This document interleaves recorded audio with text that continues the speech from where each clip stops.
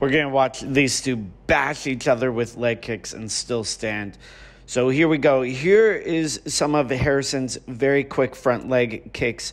They're his trademark. He's adding them up. We'll slow it down. He doesn't really turn over his hip. He just boots a leg kick up. Then again, more leg kicks. This is the first combination. And he starts doubling up the leg kicks. Now we go into the second round. And we see Rodlek already hurt here.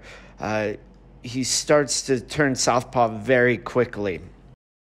Liam is going to continue to boot these leg kicks. The first one misses, but then he starts doubling and tripling them up. There's a double.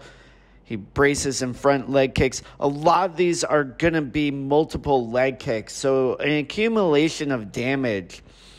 Just really going for it all the time.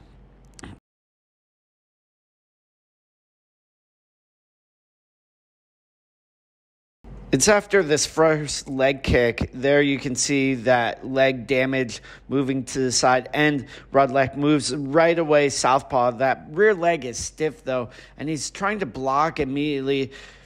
You can see that stiffness in the rear leg. He's lifting it to block it. He's got a lot of bravado. Then Harrison starts attacking that same leg, but it's in the southpaw position, so the angle is a little different.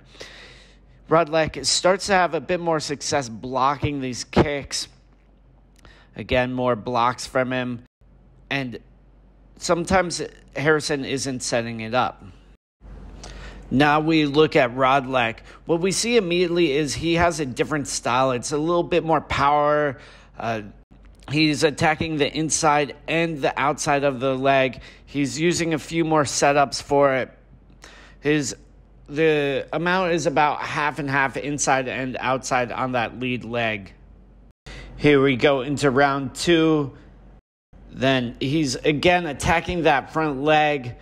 A bit more torque to his hips. Here you can see that Liam is off balance, and this is what causes the knockdown. That front leg is hurt already.